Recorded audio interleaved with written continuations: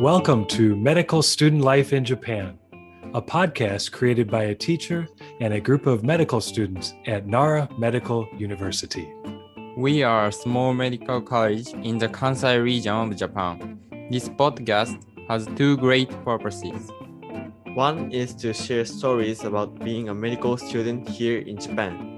And also for our students to share fun ideas, opinions, and information about Japanese culture to people all over the world. Thanks a lot for listening.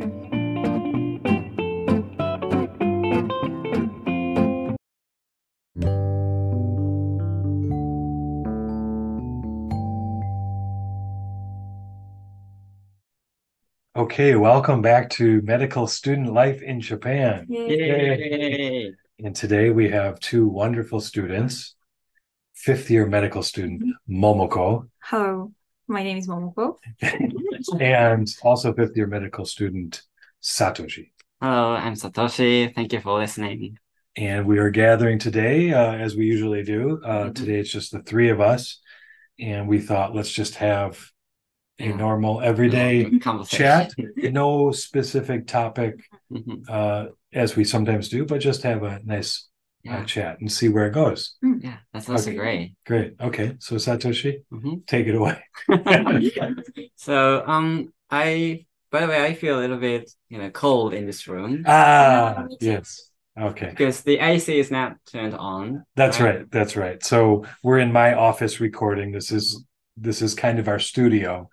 And I do have an air conditioner in my office, but I have it turned off because when it's cooler, I can keep my concentration and focus. When it gets really warm, especially in the afternoon, after lunch, very sleepy. Start getting sleepy. So it's hard to do any work. So I personally like it a little cooler. And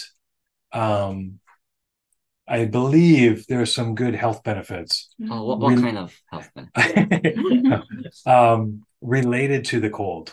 So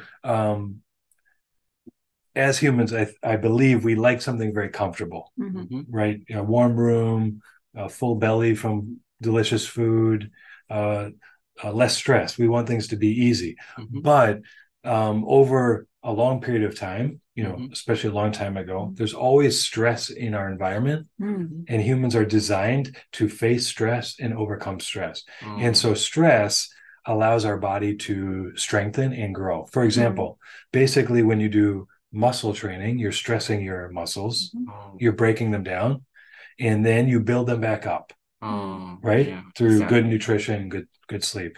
And there's some research behind cold.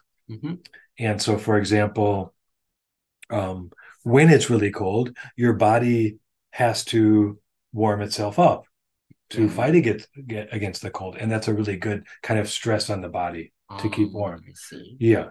And on top of that, these days, because I'm interested in this topic, there's a lot of athletes who use cold therapy to recover their body. So if they have a muscle pain, they get the ice on that. So that's kind of maybe part of it. But for example, one thing they'll do is after maybe some possible light injury or muscle pain, you go into a cold bath, like an ice bath. Not only the not just putting ice on one spot, but and whole this body. And you put your whole body, submerge it into this ice bath, and the theory is this helps to recover. So this stress forces the body to protect itself and strengthen itself. Now, there's a lot of maybe scientific concepts behind that.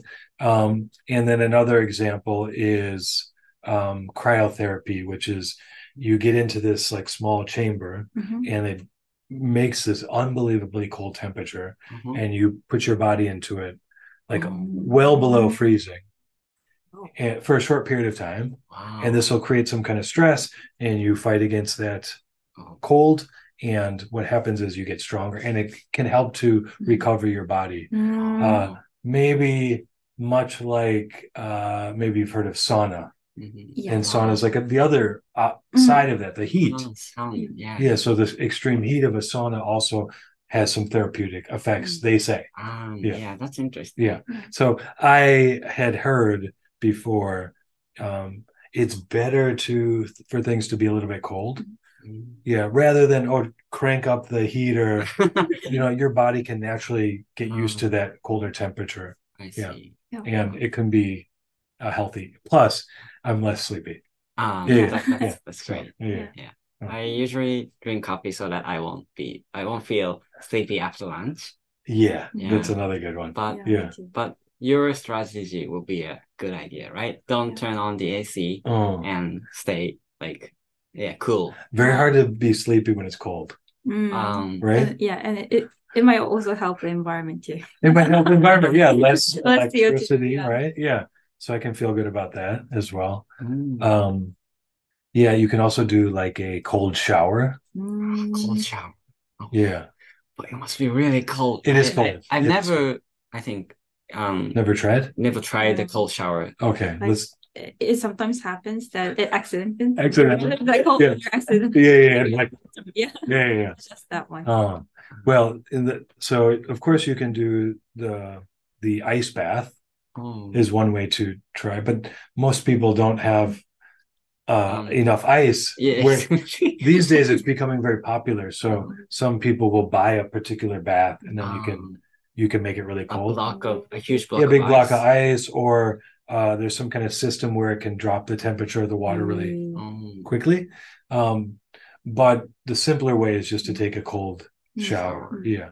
And I've done that a few times. And what happens is, yes, it's cold, and yes, it's uncomfortable.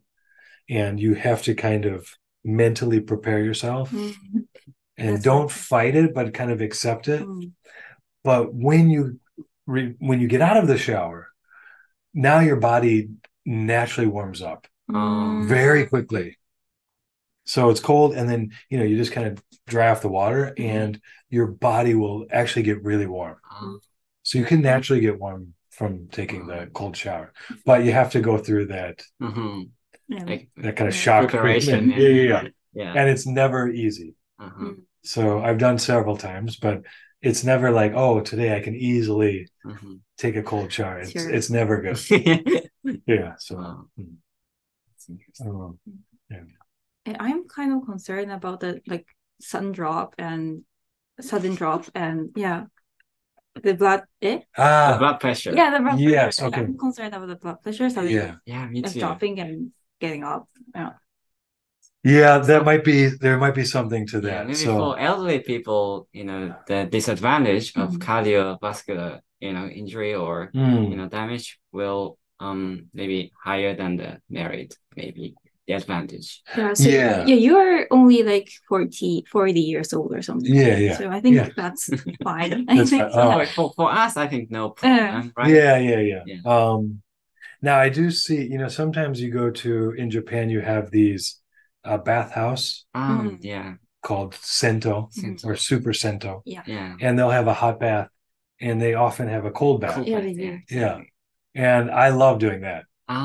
So you go into the hot bath and then go into the cold bath, and you just feel so alive, and I feel like this recovery feeling. And I often see older men also doing it. And I thought the same thing as what you were saying, Momoko, is in his 70s or 80s. And I think that's amazing. Right? It's great.